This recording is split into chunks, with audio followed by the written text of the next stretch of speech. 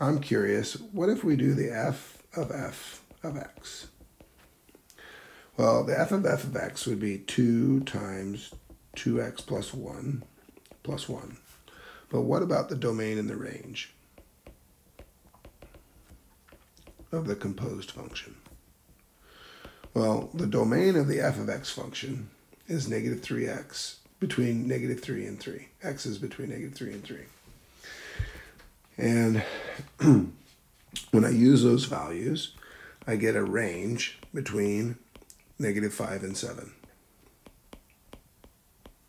So when I use the function the first time, I'm going to get values between negative 5 and 7.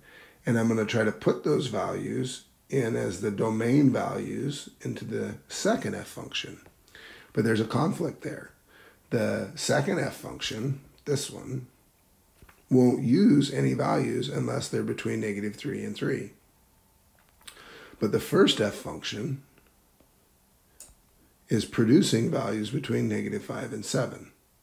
And that's fine that it can produce those values, but the second f function can't take values unless they're between negative 3 and 3.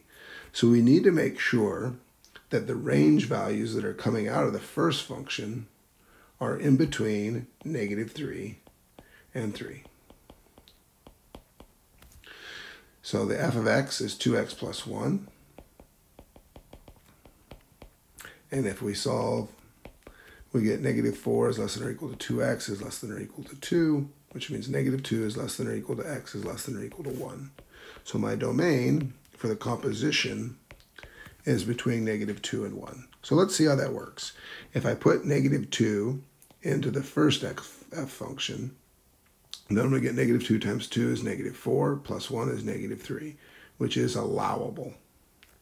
And if I put 1 into the first f function, I get 2 times 1 is 2, plus 1 is 3, which is also allowable.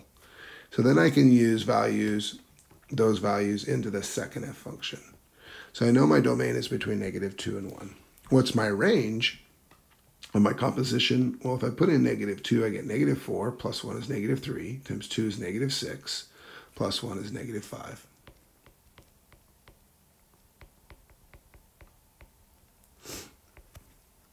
And if I put in 1, I get 2 times 1 is 2, plus 1 is 3, times 2 is 6, plus 1 is 7.